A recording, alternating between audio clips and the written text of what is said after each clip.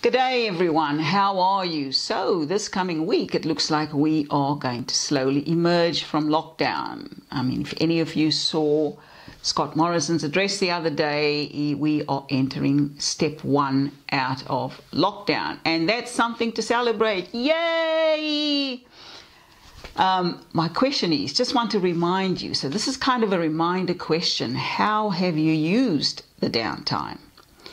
I hope that you've used the time to upskill, to learn things, perhaps even a new language, because really it's about keeping the brain going, keeping the old grey matter going so we stay stimulated and so we're ready, because the build-up phase or the rebuild phase is going to be a challenge. We've got to get loads of people back into the workforce.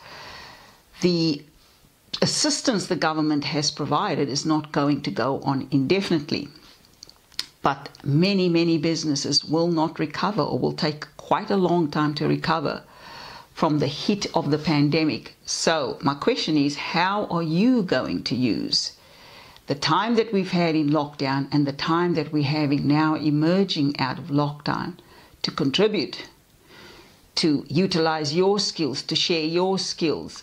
So it's just a question, maybe a rhetorical question, but one I'm interested in knowing the answer. Feel free to comment below the video and let me know what your thoughts are on how we can be part of the contribution coming back into normality and coming out of lockdown slowly over the next few weeks.